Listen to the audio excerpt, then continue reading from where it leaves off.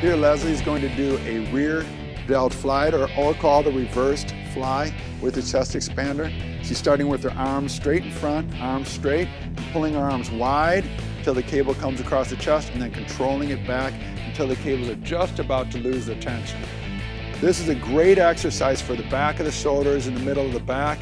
It helps to open up the chest to create that nice tall posture that everybody wants.